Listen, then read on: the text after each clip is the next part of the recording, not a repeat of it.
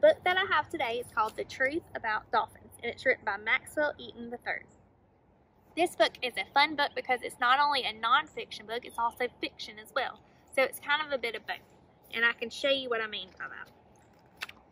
In the book, it gives you facts, which you can see right here. These are the facts, but it also has fun little pictures that are not real pictures, they're drawn. And in the pictures, dolphins are talking to each other, and so are the fish. And if you know, in real life, fish and dolphins don't really talk, so that makes that part of the book fiction, but it does give you true facts. So it's kind of a bit of both. So I hope you enjoy this book, and it's called The Truth About Dolphins by Maxwell Eaton III. This is a dolphin. Hello. Yikes! And this page tells us that this dolphin is called a common bottlenose dolphin. Dolphins look like fish, but they aren't. Dolphins breathe air through a blowhole. And this dolphin says, "Can I try that?" And this dolphin's called the Atlantic white-sided dolphin. And you can see the blowhole on this dolphin on the top of its head. It's the circle that the arrow is pointing to, and dolphins breathe air through that. Down here by the fish, it says, "Fish get oxygen from the water using gills." I stay under as long as I like. So dolphins have to come up from air to breathe through their blowhole, and fish can stay underwater for a long time because they breathe through their gills on the side of their head. Dolphins swim by moving their tails up and down. Up, down, up, down, up, down. Fish move by flexing their bodies from side to side. Left, right, left, right. Dolphins have smooth skin. It helps make us fast. Most fish have scales. It helps give us character. So that page told us that dolphins move their tail up and down and fish go from side to side. It also said dolphins have smooth skin, kind of like ours. And then it says fish have scales, so they're probably bumpy while the dolphin is smooth. Dolphins are actually mammals, like humans, bears, and cats. And this dolphin beside the bear says, "Are we sure about that?" They breathe air. The fish says, "We went over this." They are warm-blooded. That means they have about the same body temperature no matter how cold or warm their surroundings are. So even though this dolphin is in icy water, the dolphin stays warm. And this dolphin says, "I have my limits." And they give birth to live young, not eggs. And the dolphin at the bottom of the page says, "An egg sounds nice." And then the baby dolphin says, "Follow me, Mom." When a baby dolphin is born, it usually comes out of its mother tail first. And this crab down here says, "Oh dear." And down here a sign says, "A baby dolphin is called a calf." So kind of like how a cow's baby is called a calf, a dolphin's baby is called a calf as well. Then its mother nudges it to the surface for its first breath of air. And this little bird says, "Congrats." Finally, like all mammals, the young dolphin drinks milk from its mother. The little baby dolphin says. Dolphins come in all different shapes, sizes, and colors. And this dolphin right here says family reunion. And I can go through some of the dolphins on this page. The one that's at the top above the surface is called the common bottlenose dolphin. Right beside that dolphin, there's one that has yellow on its side. That is called a short-beaked common dolphin. Under the bottlenose dolphin, there's an Atlantic white-sided dolphin. And then up under that one, it says a southern white right whale dolphin. And then the one in the middle with all the white specks is called the Atlantic spotted dolphin. Then the dolphin to the side that looks kind of like a whale is called a Risso's dolphin. And this dolphin says, "Not everyone can make it."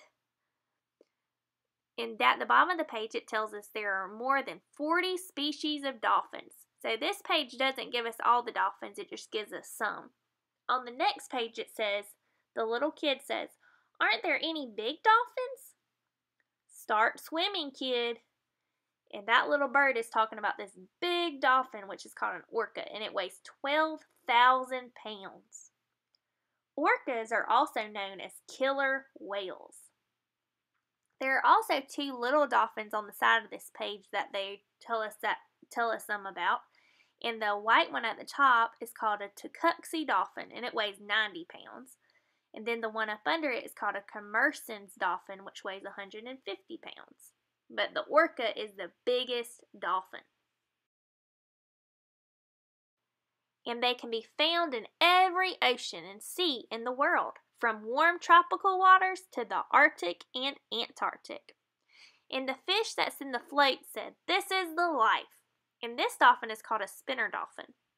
Spinner dolphins are named for their ability to spin as they leap through the air. And you can see this dolphin spinning in the air on the sign. On the next page we have a killer whale. And remember, a killer whale is a type of dolphin. And this orca says, "I love penguins and seals." And then the seal at the bottom says, "As friends or for breakfast." And then it gives us a fact. Dolphins have a thick layer of fat called blubber that keeps them warm. And that's kind of like polar bears. They have blubber, so when they're in the water, it's a layer of fat that keeps them warm. You might remember exploring blubber when we stuck our hands in bags that had some Crisco in it. And we stuck our hands in there in the ice, and it was either warm or it was hot.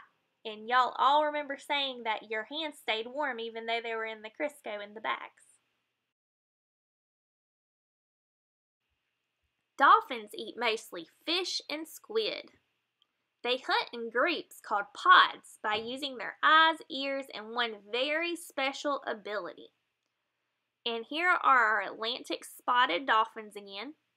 And you can see these little fish are going left, right, left, right, left, right, left, right, left, right, left, right.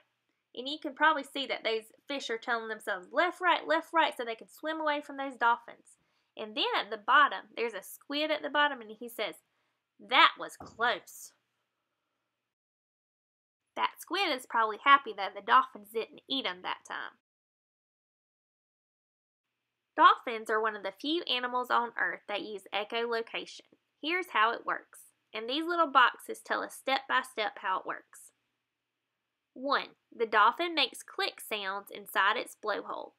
2. The sounds are beamed forward through tissue in its forehead called the melon. And you can see the melon is this little circular object that's in the dolphin's head.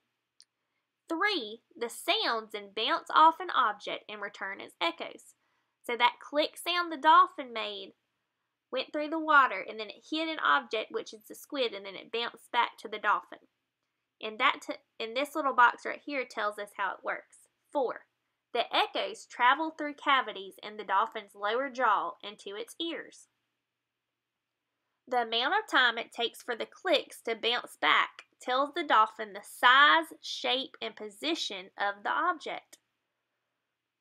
And the squid in this picture says, "This seems like a safe spot." But I don't think it's really safe because I think that dolphin used its echolocation to figure out where it was. Doing this hundreds of times per second allows them to paint a picture of their surroundings, even in the dark. Dolphins are excellent communicators. And this dolphin right here says, "Obviously." And then the bird says, "Though they don't really speak English." And then the fish down here says, "Do seagulls?" Alright. And then down here it says, "Each dolphin has a unique whistle that only it makes. Eek, oot." This is called a signature whistle. So kind of like we have our different voices and everybody has a different voice, a dolphin has a different kind of click noise or whistle that it makes. The whistle is like the dolphin's personal song or name. It helps dolphins recognize their friends. And these two little dolphins down here, the first dolphin says, "That sounds like Gary." And then the other dolphin said, "He still owes me 3 squid." And this dolphin is called the Pacific white-sided dolphin. Dolphins love to play. They leap, yee-haw. They splash, kaboom. They spin, whoa, whoa, whoa. They surf, whee. And there's a dolphin at the bottom of the page that's sticking its head out of the water, and it says, "They tell jokes." And then the bird beside him says, "Awful jokes." So that bird must think that those dolphins aren't that funny. All of this play and communication helps dolphins work together when hunting and watching out for sharks. On the first page, there's dolphins that are circling a fish, and one of the dolphins says, "We're really good at tag." And then two dolphins beside the shark, one of them says, "Marco," and then the other dolphin says, "Are we still playing?" And then there's a shark coming up from the bottom right there. Dolphins do need to watch out for sharks, but their biggest threats are humans. And this page gives us 4 reasons for why humans are dangerous to sharks. So the first reason, over here where you see the smoke coming up, it says toxic pollution. And the dolphin beside it says lovely. And then up under that picture where you see a boat, it says boat traffic. Vrr! And then the dolphin says, "Not so loud." And then on the next page where you see the net of fish, it says industrial fishing. And the dolphin says, "Hank, I can't find anything to eat." So the industrial fishing takes the fish out of the water so dolphins don't have anything to eat. And also the dolphins can get stuck in the net as well.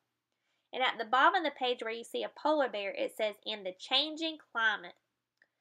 And this dolphin says, "I'm confused." And it's because a polar bear is on an island. And polar bears don't live on islands. They're supposed to live in the snow. So some things that humans do changes the climate a little bit. And places where it's cold, it ends up being hot. So this page shows us that us humans have to be very careful with what we do so that we don't harm dolphins. The problems are large, but you can help by learning about dolphins and then teaching others, because dolphins are wondrous animals.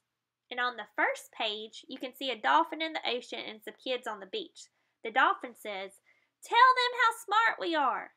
And then the bird says, "They can judge for themselves." And this girl is showing a book to her friends about dolphins. So she's teaching her friends about dolphins so they can help save them.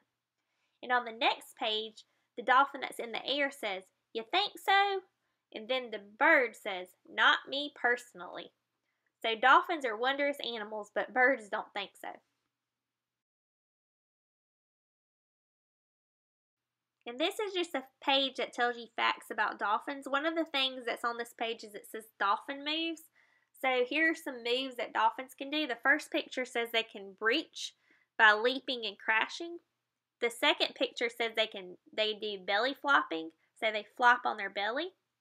Another one says porpoising, and that's repeated jumping while swimming. So that's normally how a dolphin moves. If you've ever seen one, you've probably seen them porpoising. And then the orca picture says spy hopping, so they can poke their head up out of the water and look around everywhere. And then at the bottom, it tells us how long dolphins live. And it says small dolphins live 20 to 40 years, while orcas can live for 40 years. Some have lived more than 90 years. So they can live almost as long as humans. So another picture says that when dolphins use their blowhole, the blowhole opens to breathe above the water, but then it closes up underwater so that water doesn't get in it. And then on the second page, there's some more facts about dolphins, but you can pause the video here and read those if you want to learn about those, or have a parent help you read those.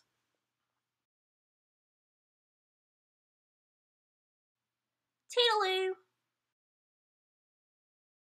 Alright, so we just finished reading our book called The Truth About Dolphins, and now we are going to make a can-have-are chart. And a can-have-are chart is a way that you can organize facts that you have learned about something. So in this case, we learned about some dolphins. So we're going to organize some of the facts that we learned from that story, because there was a lot of facts that we could have learned.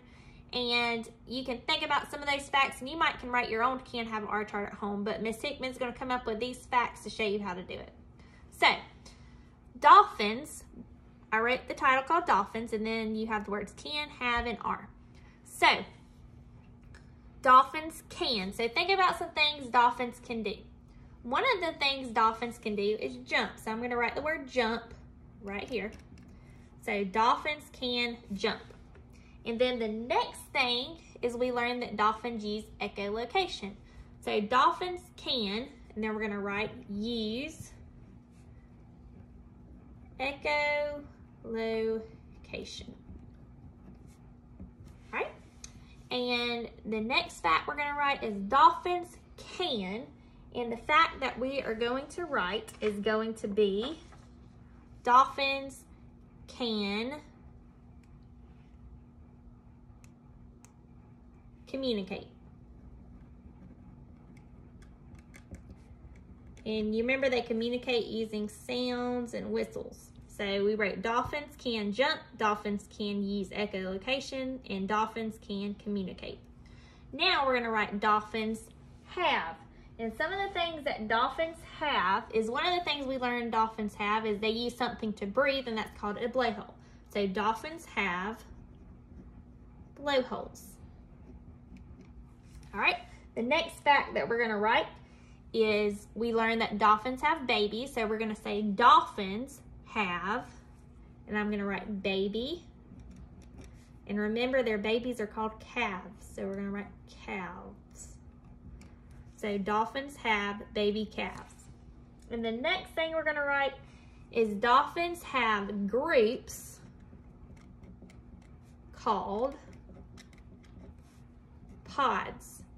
So just like wolves travel in packs, dolphins travel in pods. So I'm going to go back through and write a period. You can also use this chart to help you write sentences.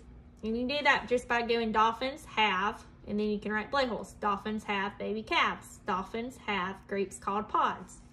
Now the last word that we're going to have is are. So dolphins are. And one of the things we learned dolphins are in the book is they weren't fish, but dolphins are mammals.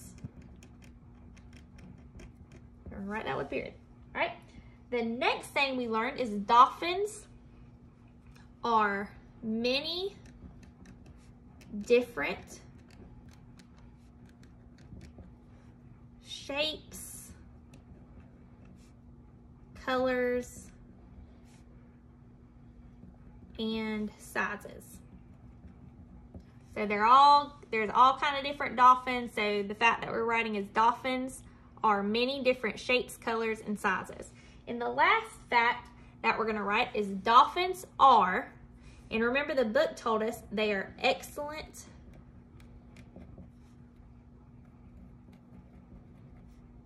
communicators. So here's all our facts that we learned from the story. It's not all of them, but it's some of the facts, the most important ones that we learned. So dolphins can jump. Dolphins can use echolocation.